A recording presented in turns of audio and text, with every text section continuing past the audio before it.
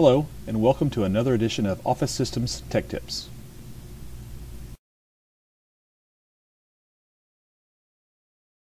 We are looking at a Lexmark XM3150. This is the process for getting the meter reading from a Lexmark XM3150.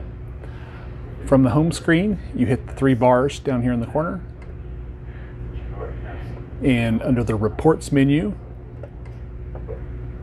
we're going to scroll down using the arrow, and we're looking for the Asset Report. Hit that, and it will print the meter.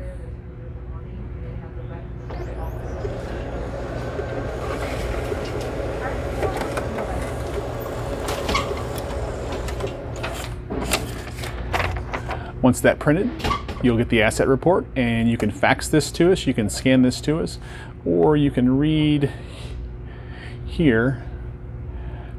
You have your mono print counts of 257, 252.